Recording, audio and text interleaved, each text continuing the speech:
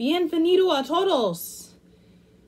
So, last time I was in the process of making the ears and the hands. So, these are the little hands, and these are the little ears. And these, of course, are the parts that I made last time. So now we're going to be in the process of putting it all together. And then once I put it all together, I have to make the scarf for the little bear. But that can be an after the fact thing.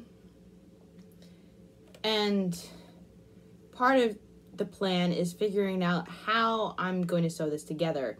Because usually I just like to get a super long thing. I get to sew all in one go and then it's all good. But because of the way the hands are, I won't be able to do that. So I think what I'm going to do is I'm going to start on one of the arms. I'm going to go all the way around and then finish on the other arm, and then that's part of it.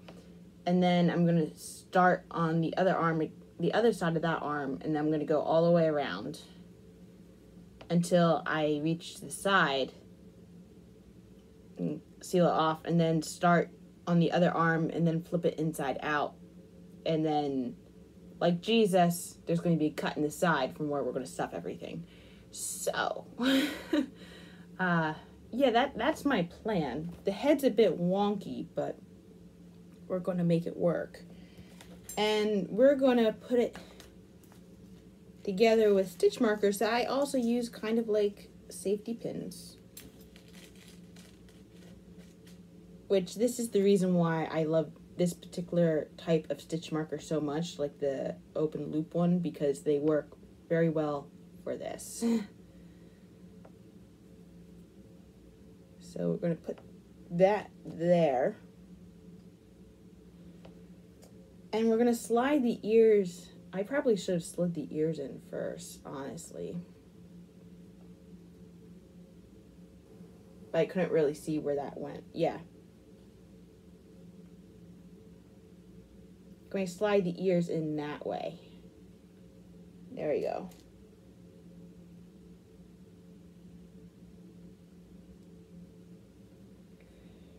And I'm putting the right sides together so that way once it's all sewn I can just flip it inside out and it hides a lot of the seams. Something I learned very, very young, because I learned how to sew a long time before I learned how to knit. You see, I remember learning how to knit. I do not remember learning how to sew. I know it must have happened, but I do not remember the very first time I ever used a needle. Because Mom taught me at a very, very young age. She used to make pillows for us, and she taught us how to stuff the pillows. So I do have memories of that. I remember learning how to needlepoint because I learned that the same year I learned how to knit.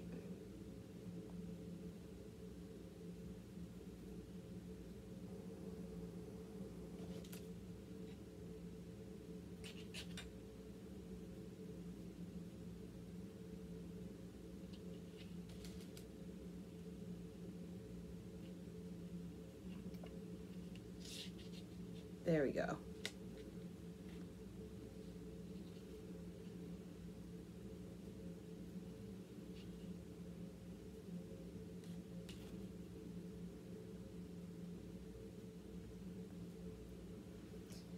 So we have the part that I initially want to sew largely connected at this point. And now I'm just kind of hoping that sets it up right for the rest of it. And also that the yarn will fit through the needle, because that's not necessarily a guarantee either. Anyway, we'll just still start with a lot. We got yarn to spare. So I should have gone and got my sewing needles, but sewing scissors, but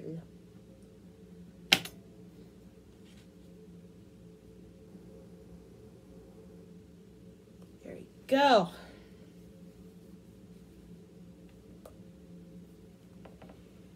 And with knitting, because you're sewing through a fabric that is largely holes, part of it is making a knot that's big enough that it won't go through one of the holes. So I often just do a couple stitches like that, and then I tie a knot that way, and that usually makes a very big, thick, juicy knot. And often I try to weave these ends back in, but because it's going to be inside, we don't care. So let's start the actual sewing, and they want me to back stitch this, but I think it's going to be easier to whip stitch it. And again, the picture, like when you flip it inside out, they're not going to know, so it doesn't really matter. Oh, that makes it a little bit more awkward that way, but I can see it easier. What is nice about this is sometimes they have like ready-made stitches, you know, because, well, they have ready-made loops that you can go through, so it's kind of like when you're similar to when you're stitching a plastic canvas where it already has the holes. Or like when you're cross stitching and you can see the particular holes you have to put the thread through.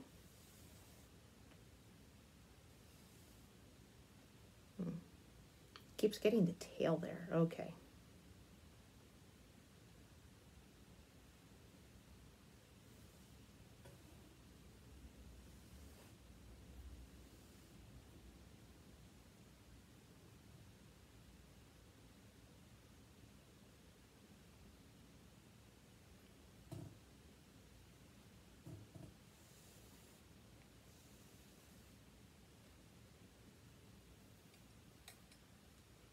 I guess I should think of a name for this bear.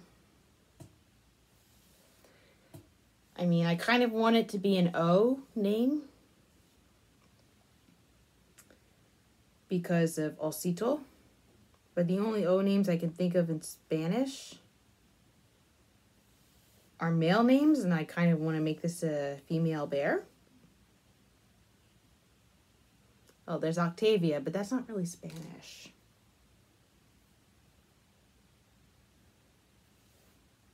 The only other like Spanish names I can think of are like Oscar.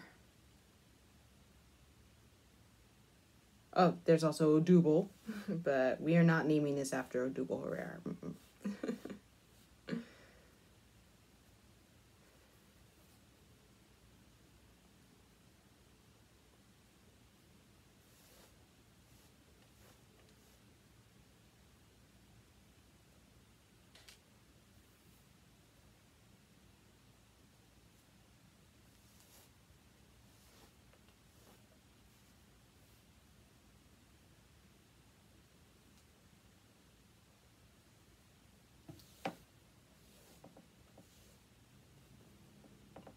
Now we're getting close to going through the ear. No knotting unnecessarily, please.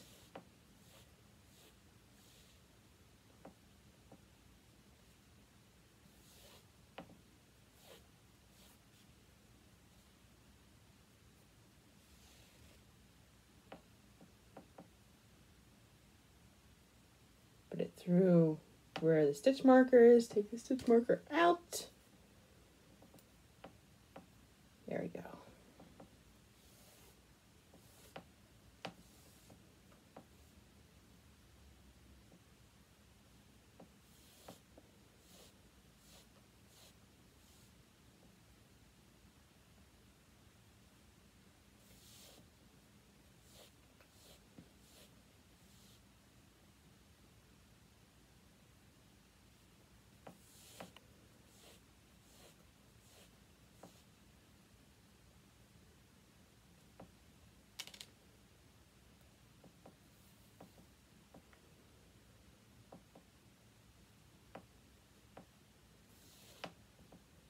Oh, you could name the bear Octubre. Octubre Osito. Despite the fact it's being made in June and not October.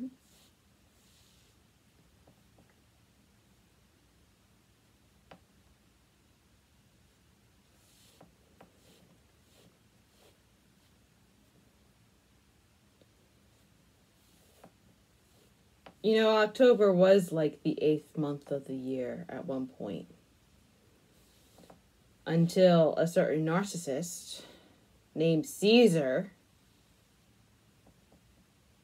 decided to have, in this case, I mean both Caesars, Augustus and Julius. They're responsible for July and August.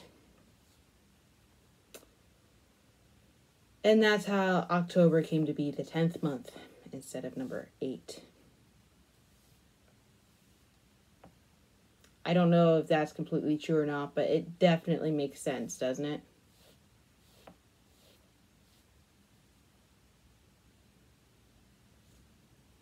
I mean, I found out about that through the internet, and we know the internet is like a chaotic wonderland of nonsense and fact.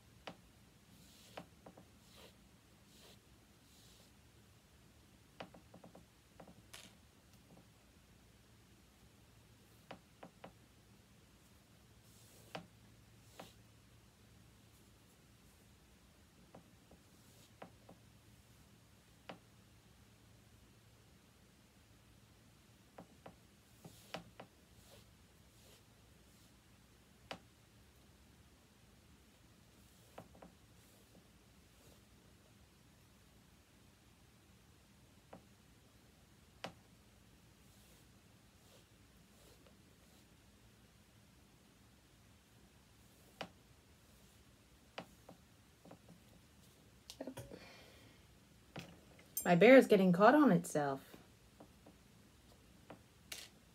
Maybe this is an Oscar. Who knows? This might be an Oscar.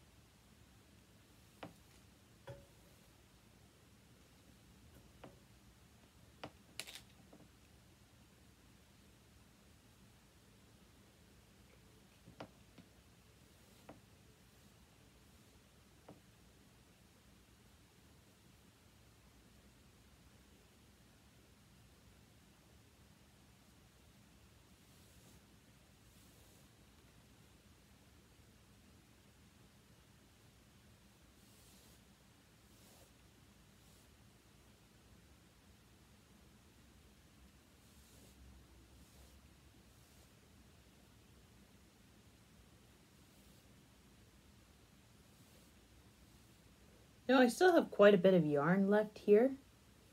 So I can keep on sewing with it if I weave the ends through one of the sides so I can get to the other side of the arm without sewing that other part shut. And then, because I've got a feeling it's going to be easier to sew the hands on if I'm sewing it onto a loop instead of sewing it on while the arm parts are still separate. Alright, so we're going to replace stitch markers and other important parts of the bear. So we're going to get the armpits.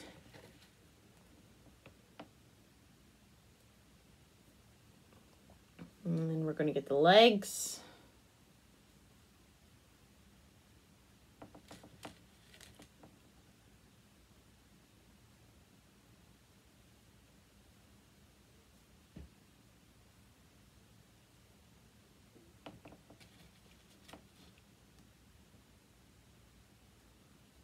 As well as the crotch here. Very important that we get the crotch lined up. There we go. Probably like another point like right there. And another point like right there. When I get to like right about there, I should probably start considering turning the bear inside out.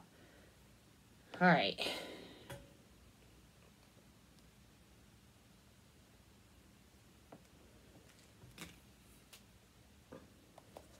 So let's start weaving the yarn through some stitches here just to pull it through in a non-disruptive way.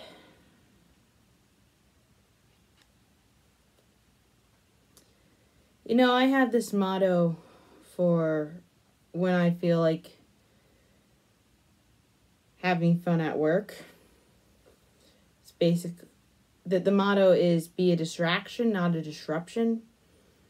Because lots of people are doing mindless jobs, or they're doing jobs they've done many, many times before. Maybe not so many now because there's lots of new people. But it's like I want what I do to like be a nice distraction today. It's like, oh, I get to think about something else and not a disruption. It's like I get to think about something else, but also work has completely stopped. So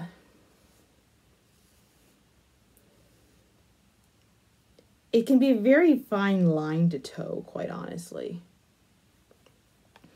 But it's very similar to like the idea of pranks in general, like although not every distraction is a prank. If I'm thinking about a prank I want to play on people, my guiding line is this a prank that I would be okay with having been played on me? Because it's like, how would the recipient feel about this?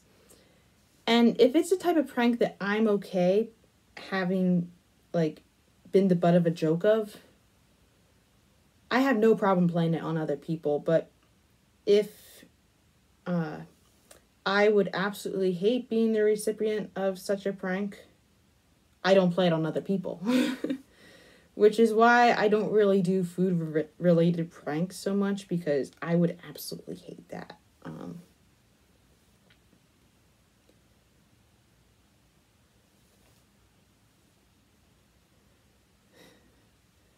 There was one time in high school,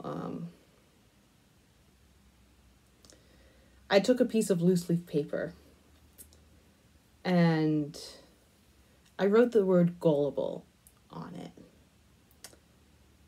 And then I took the piece of paper and I taped it to the ceiling, and my seat was right by the door. So I told lots of people, hey, gullible's written on the ceiling. And people were refusing to look up because if they looked up, that meant they were gullible. And it's like, no, but actually, gullible is written on the ceiling. And some people did look up and went like, oh, yeah, it is. And come to think of it, there are a lot of things I got away with during high school I'm surprised I got away with, and that is one of them.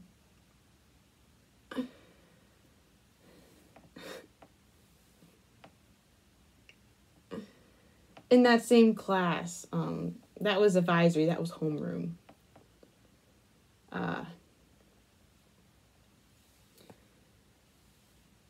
The teacher would also have someone read the announcements. So I waited for a day that I believed would be a friend of mine who would be reading it. And the announcements, instead of being over the loudspeaker, they were on a long sheet of paper with black ink. And the teacher would have one person read it aloud to the class. So I added an announcement saying something like, due to the paper shortage, please use both sides of the toilet paper. Thank you. And then I signed it S. Pavel, which was the name of the school's president, which in most high schools, be the principal, but because my high school offered actual degrees, rather than just diplomas, our principal was a president. But I got the naming of I got the order of the person wrong, and someone else actually ended up reading it, someone who I wasn't quite as friendly with. And she and everyone else were highly confused when that was read out.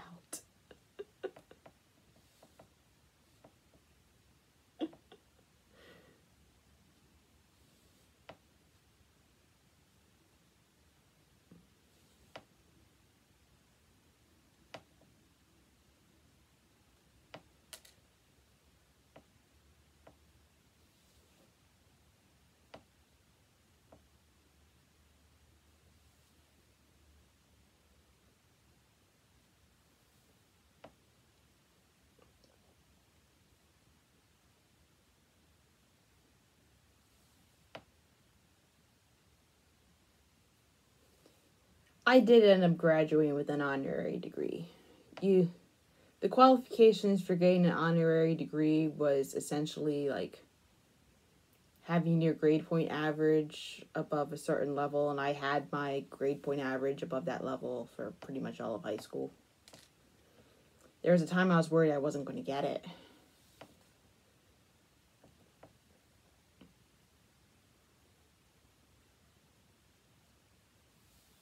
But I got the required,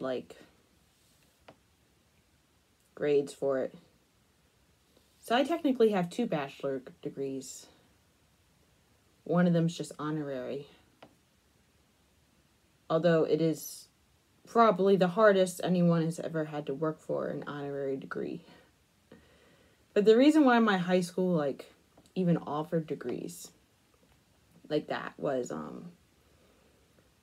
they were a pretty prestigious school. They,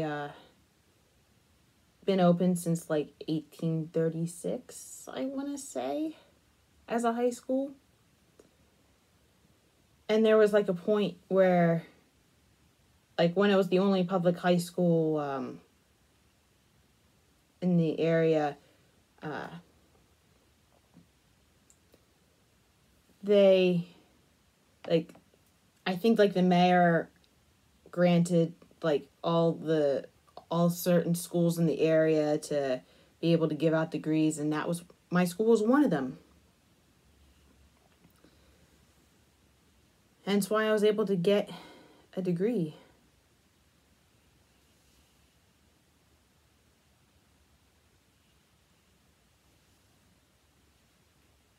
There you go.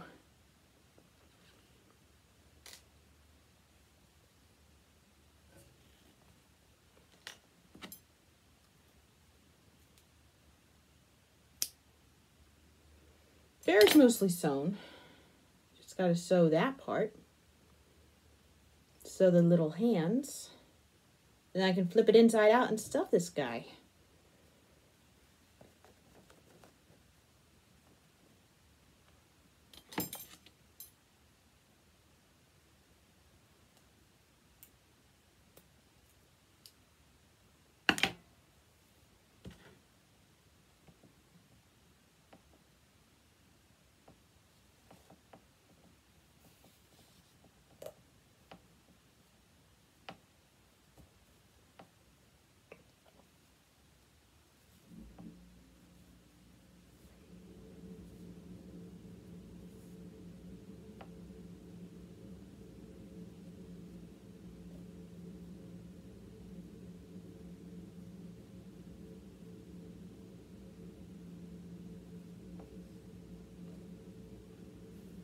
All right.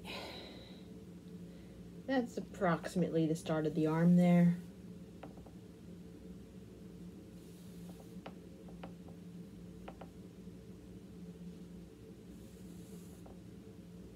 Let's get our way to the armhole here.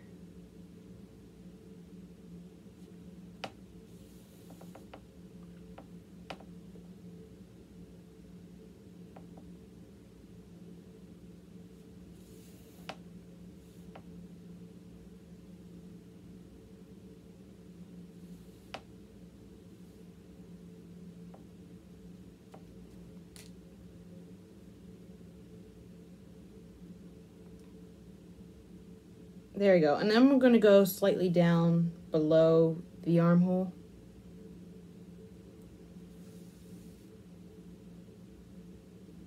All right. Yeah. There we go. That's the bear. So now what I got left to do before I can turn it inside out, because you can see there's like these holes, is I gotta sew on the hands. So one of these I was able to leave like long enough that I think I can use the string to like actually sew it on. The other one not so much, because you can see the yarn decided to snap on me. And like in a couple places the yarn is actually like cut, and it's like, how did that even happen? It's like quite a clean cut. But it is what it is. So we're going to fold, I'm going to treat that as the top. We're going to fold it in half.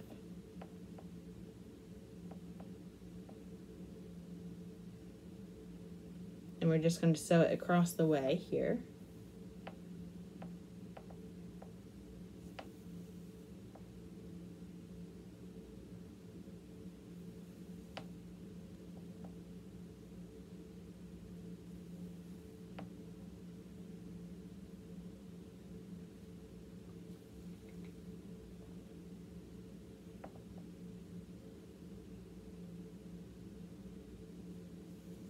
There we go. Then we can just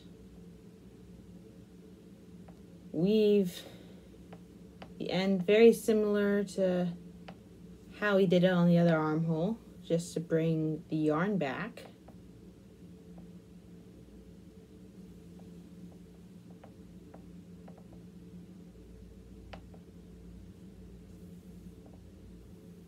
You know, I'm knitting another like stuffed animal at the moment, and I think some of the yarn from the other stuffed animal got into this yarn, and it's like, it's not for this stuffed animal. Cool it. Oh, I sewed the wrong side together. Womp womp. Okay. Easy fix. Flip it back the other way. We sew it the other way.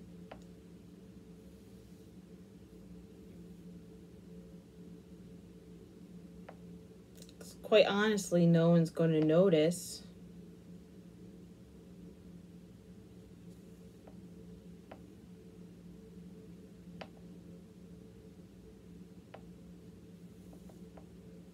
Compared to other things in my life, knitting mistakes don't really faze me as much. I feel positively Bob Rossian with those. If I make a mistake when I'm knitting, it's not that big of a deal. It's just a happy accident. Mistake in other parts of my life. All right. So this clearly isn't the right part, but we're just going to spread this guy out like this and hope for the best.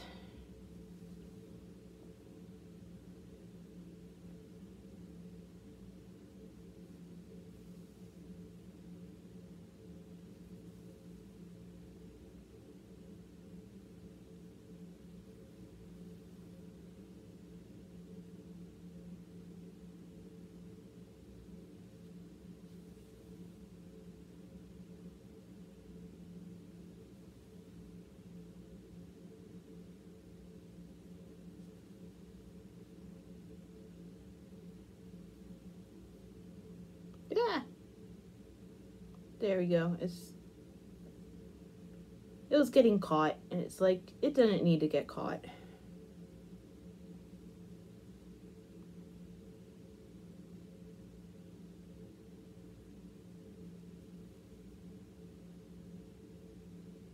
Gonna make sure that hole gets closed too. Boom.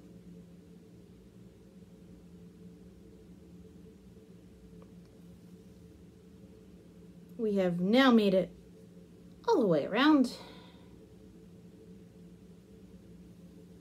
And we're just going to make a big ugly knot because we can. This is going to be on the inside. No one's going to see it.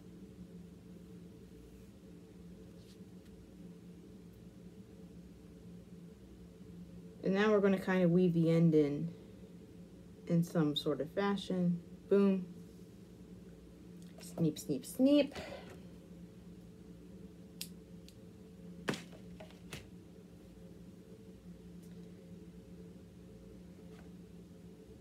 And now we're going to fold this the other way, the way it was supposed to be.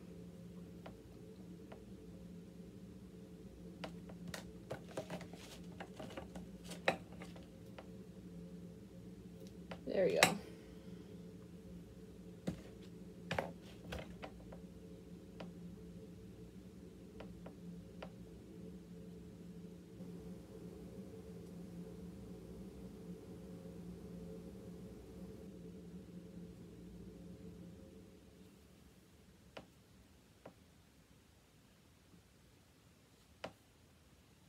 Ah, the needle came out. I can see obviously I do not have enough yarn. That's okay, we can get more. We have plenty.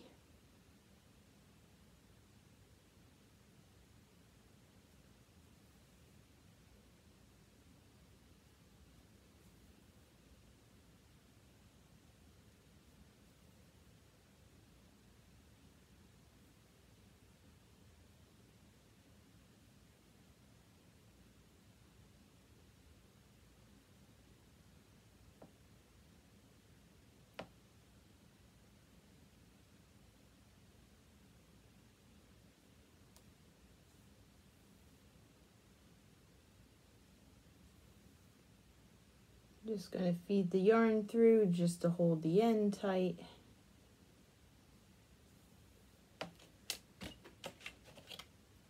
Snip, snip, snip. And we're gonna get more yarn and hope it's enough. There we go.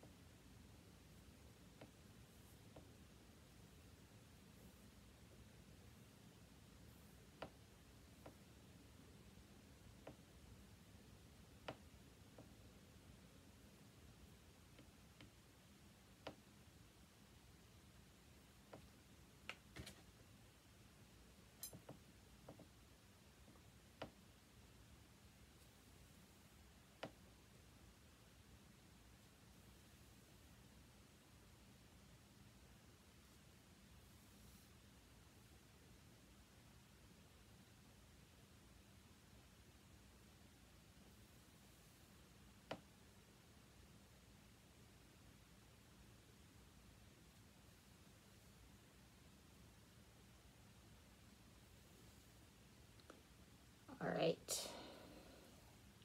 And now we're getting close to the point where we need to attach it to the arm. Let's get the other arm. Kind of hope it fits.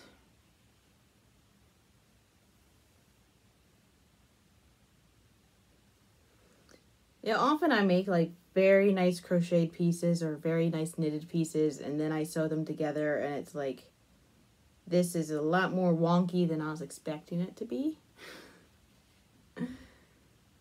I am heavily relying on the inside out trick right now.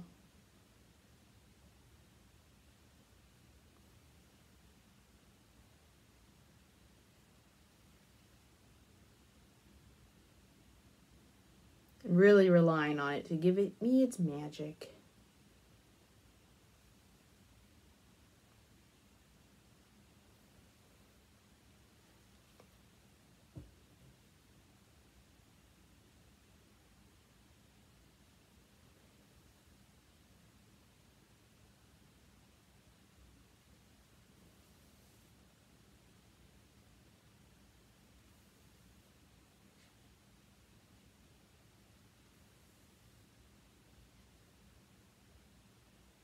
Great.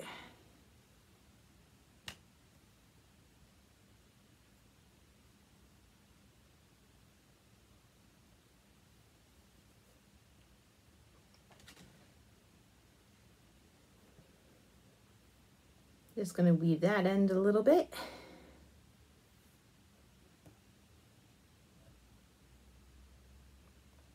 Through some stitches. Boom. All right. All the pieces are attached, with the exception of the one that hasn't made yet. So now we're going to turn the bear inside out.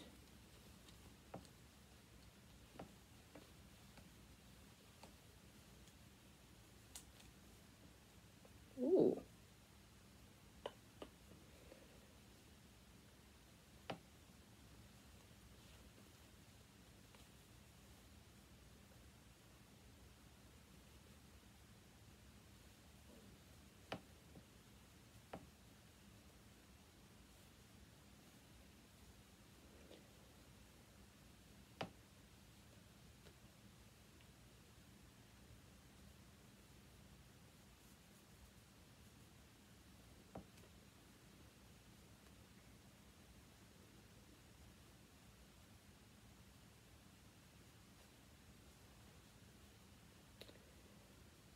There we go.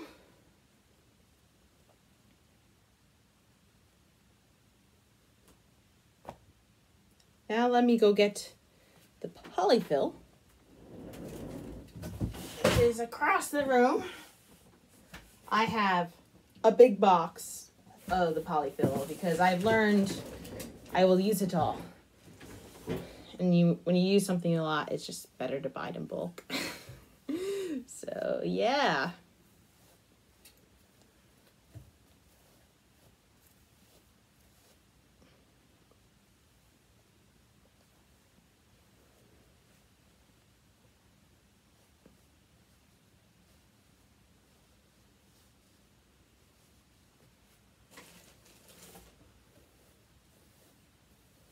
I was taught when you stuff something, you like pull it apart just in case there's like little bits that look like that. You can see it. So that way it like comes looser and it's like better stuffed inside. I don't know how much truth there is to that, but it was what I was taught. So I've just stuck with it after all this time. Okay. Trying to stuff the polyfill into the hand right there. There we go. Oh, that's a really big hole. Oh. Okay. Ooh. I'm going to fit all that polyfill into the bear, but not all at once.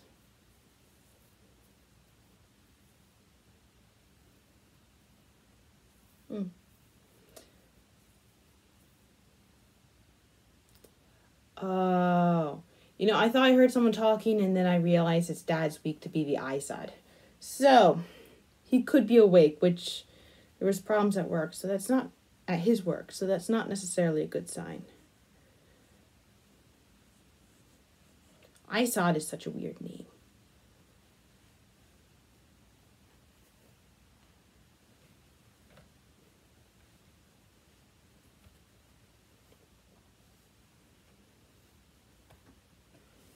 There you go. More of that.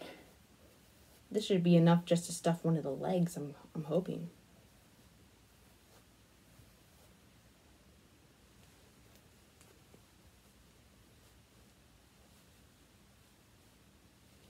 Oh, even more actually is needed.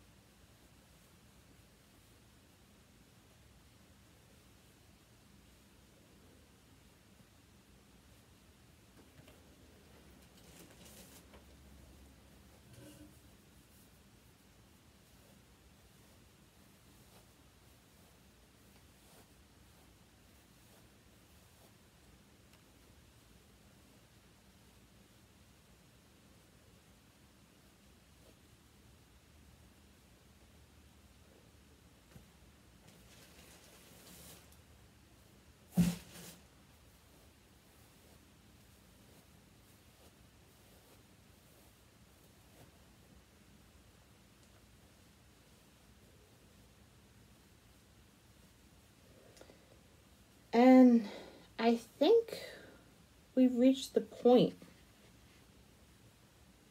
Oh my gosh. This is giving me such Minion vibes. I don't know why it's giving me such Minion vibes, but it is. Alright. Where's the needle? There's the needle.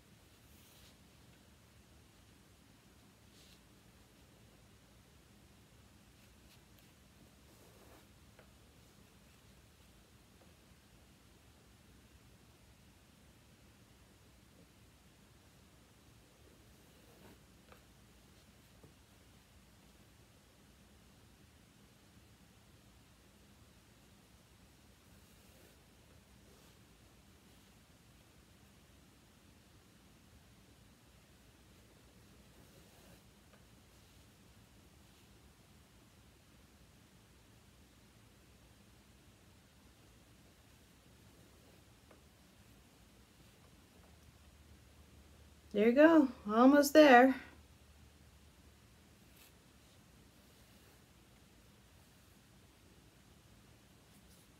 As it digi my nose. There we go.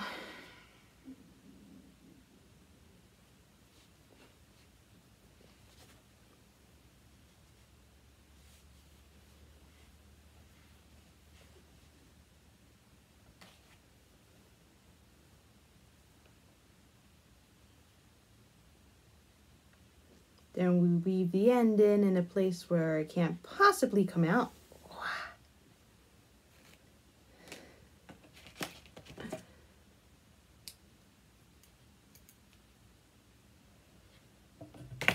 There's the teddy bear. What a wonky little thing, isn't it?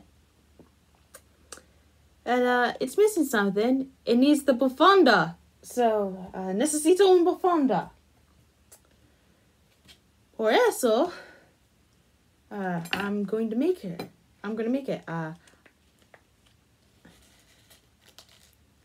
Estoy haciéndolo, maybe. So it's pretty simple. I just gotta cast on 8 stitches of another yarn, which I decide I'm going to use this, give it a little bit of fun, and work in punto bobo for 30 centimeters, and then put the scarf around the bear. So I'll be back.